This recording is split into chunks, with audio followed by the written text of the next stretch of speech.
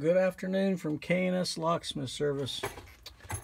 I am going to do a quick video on something I've been waiting for. I've been wanting to get one for a while. And anyway, I got myself a tubular jaw for my HPC. So now I can fulfill that void in my key cutting expose, if you want to call it that. Anyway, it's looks pretty neat.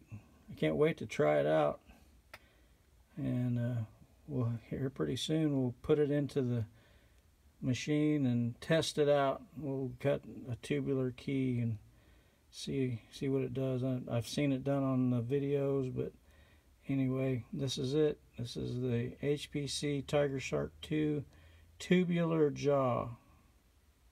There's little instructions on there and how to put the key in there. It's pretty nice.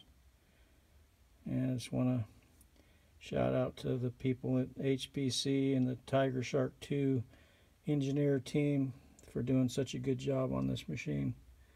I'll talk to you later.